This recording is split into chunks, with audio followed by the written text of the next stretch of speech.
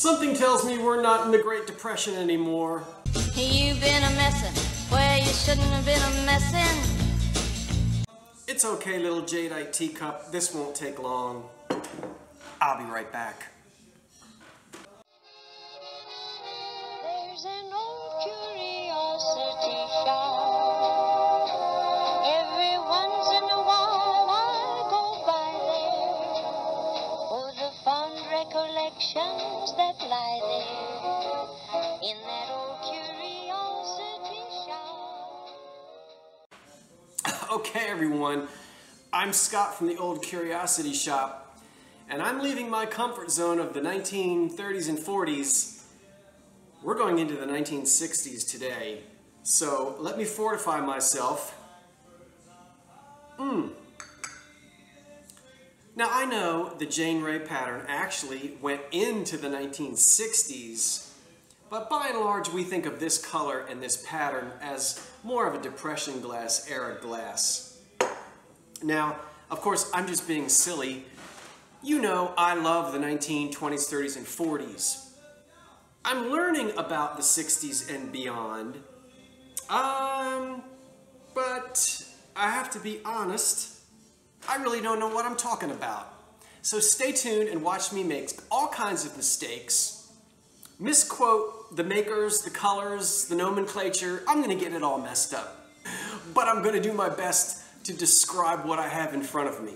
Now, although I don't collect any of this glass, I appreciate it. I do see the beauty in it. And mid-century glass of this style is very popular, and it's been so for a while. So the 10 pieces of glass we have here would all be considered mid-century. I'm not sure if you want to call it mid-century modern or not, but it's definitely mid-century. Speaking of mid-century, you say, Scott, what happened to this mid-century Philly guy? I mean, he's the expert. You brought him on a couple weeks ago, and we said all these nice things about him. Why isn't he here talking about this glass? Well, mid-century Philly, we were supposed to have lunch one day last week, and he canceled. So, if you're watching mid-century Philly, the ball's in your court. Don't worry, he and I will reschedule, and yes, he has said that he would love to do another video, and I thank you for, and he thanks you for all the nice compliments. You said so many nice things, and he really has the knowledge. I don't. So I'd love for him to be here telling you about this stuff, but we'll have to do that some other time. I'll just start collecting it all over again. Now, let's see. I'll tell you what I did discover in my research. That is, most of this is either made by Viking or L.E. Smith. Now, of course, L.E. Smith has been around since the turn of the century, and Viking Glass Company was New Martinsville. And after New Martinsville, I think they opened and closed and changed their name to Viking, sort of suggesting the Scandinavian modern movement, well, not movement, but design that was becoming so popular in this country after the Second World War. So now there were other companies who made mid-century glass like this. In fact, this one right here, I believe, was made by Westmoreland, but I'm getting ahead of myself. If I'm able to absolutely make a positive attribution to Viking, I'll do that, and most of these pieces are Viking. But since I said Westmoreland, why don't we start with this one? When you look at it, this swung vase, and you're all familiar with what swung vases are, a lot of times they have they're more bulbous at the bottom, and then they get skinny when they get to the top. So that's what's a little unusual about this, made by, as I said, I think Westmoreland, is it's a little fatter at the bottom. It gets, it's skinny at the bottom, skinnier at the neck, and then it widens at the top instead of being smaller at the top. So there's the bottom of it. There's no mark on it, but it just does appear to be made by Westmoreland. Now, you're going to have to excuse the fingerprints. There isn't really anything I can do about that, but I will wipe it off before I ship it to you. So there's a nice one. in that mid-century blue color, and that's about a 13-inch vase right there, swung vase. By the way, none of this is sick glass, and I've promised to talk about sick glass. I'm just not going to do it today. A lot of times water stays inside of these, it becomes cloudy. Sometimes you can get it out, sometimes you can't. Let's put Mr. Westmoreland over here for a second. And while I'm flailing all around, let's get rid of the other tall swung vase before I knock it over. This one appears to be made by Viking, and Viking had this, what's called the draped pattern, so it's thick globs of glass that are actually sort of draped, if you will. I hope that you can see this. Now it is Amberina, so it goes from yellow to gold to what most collectors refer to this color as persimmon. I always get in trouble when I start saying colors. If I say red, you guys tell me no, it's not red, it's orange. But I think collectors say persimmon, okay? So that's what I was able to see. And then the top of it, I guess this is called flame because it then turns into this, well, the way Fenton did Silver Crest, you know, it was a different color at the top. But very nicely done. I hope you like this one. I really like that one. So we'll put that down, and sticking with I'm sorry, I don't think I have any L.E. Smith. Sticking with Viking, it seems as though it's difficult or harder to find these candy dishes than it is some of the other pieces that I have before me. I'm going to move him, or it, though we haven't talked about it. Here is a candy dish. This is also Viking, and from what I can tell with the Viking glass is you'll see these little petals. They're very thick, and the top of the foot is smooth, but these globs of glass which form the petals is on the underside. And it's, Viking seems to have, they like a lot of thick layers from what I can see of glass. And you see it's very thick, very heavy glass. Now this color is much more of, we're now starting to flirt with the sort of the avocado green color. And you're really going to see that when we contrast it with this big unusual thing right here, which also, if I remember, appears to be Viking. And I don't know if you can see, this is much more of an emerald green. You see that? And this is a great big thing. We'll put it next to this, you can really see the difference in the color. This is much more emerald, and this is a little more avocado-ish. This is an extremely heavy, I guess, really like a center bowl, console bowl. I can just see this on those kidney-shaped coffee tables. But it really is a pretty one, and it's nice and large.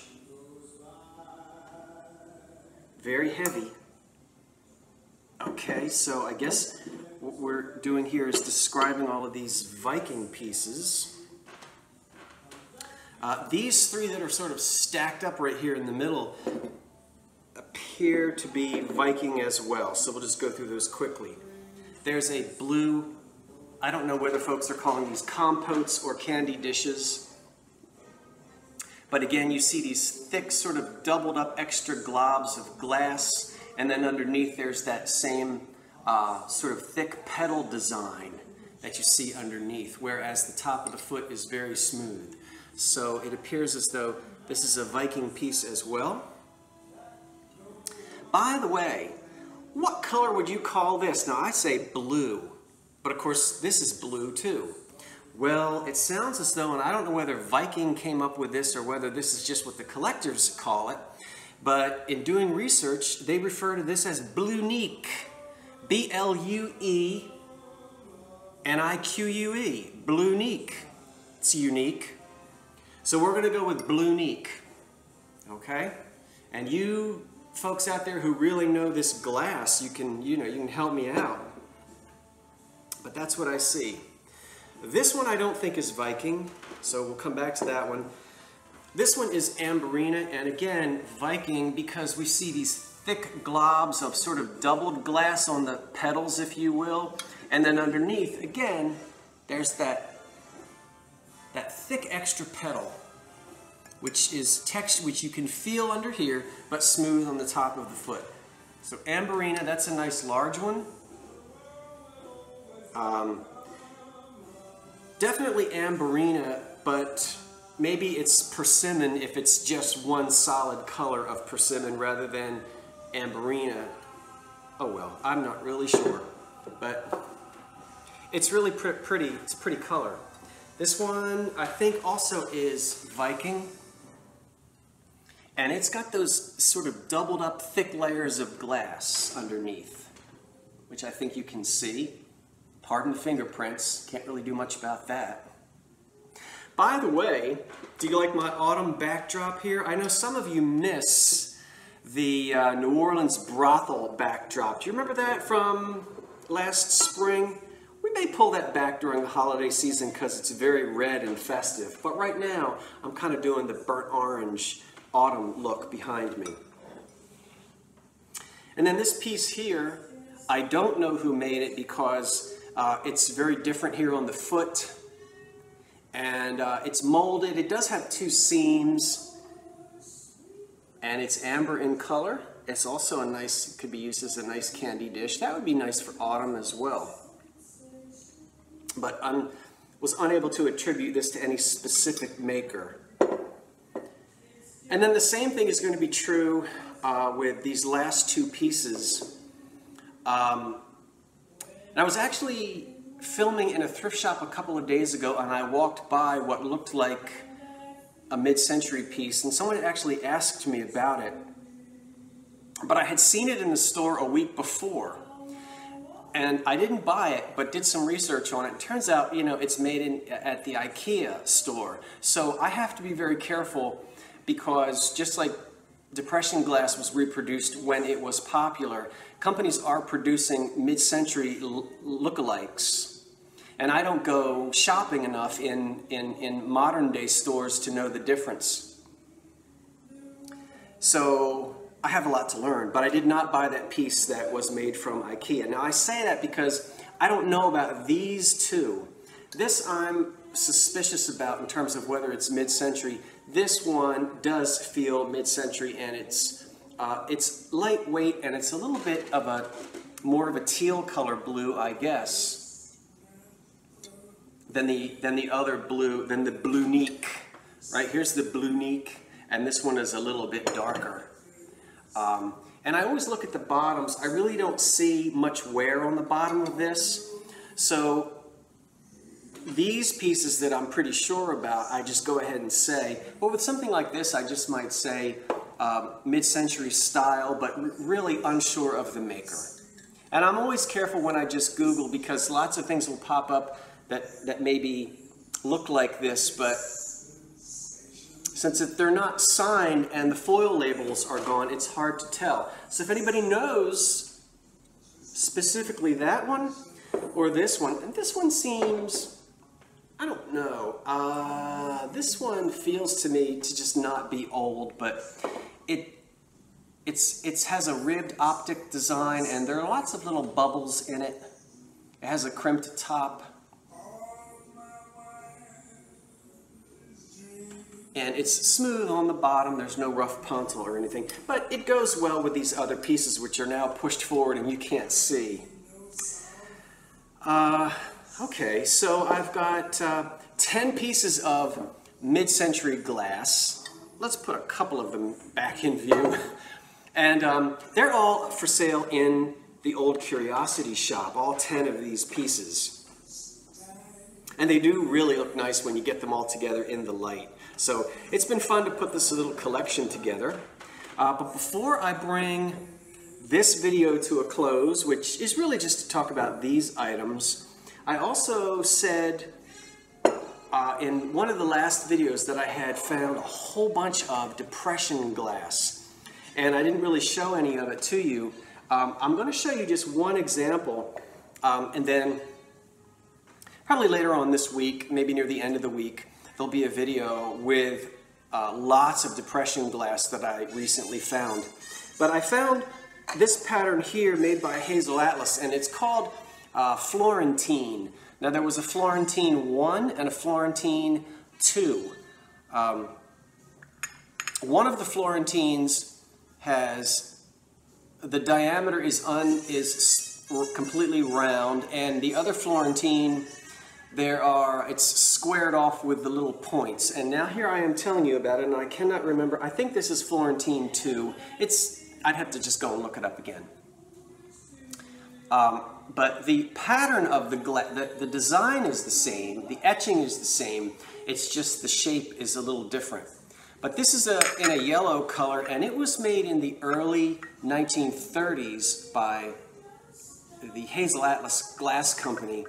And anyway, I tell you that because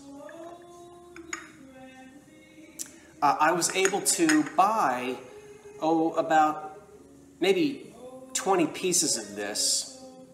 But then, oddly enough, in the same store, they had about another 80 or so pieces in a display case listed as a silent auction. And I didn't ask why they outright sold some but put the rest of it in a silent auction. Anyway, I'm going to go back and try and place a bid and see if I can get it. Because after doing some research, some of these pieces have little value, but some pieces, such as the pitchers, there are two different kinds of pitchers, the covered butter dish, some of those pieces are selling for $150 and upwards, $200 or so, even still. So it'll be worth it for me to go back. I'm going to go back this week. I'm going to film while I'm there, place my bid, show you the rest of the Florentine, and we'll see if I'm the lucky one who wins. Okay, mid-century, I'm ready to go back to the 1930s and 40s, but I'm certainly glad you spent a few of your afternoon moments with me in the wonderful 1960s. Well, I'm Scott from the Old Curiosity Shop saying thanks for watching and so long for now.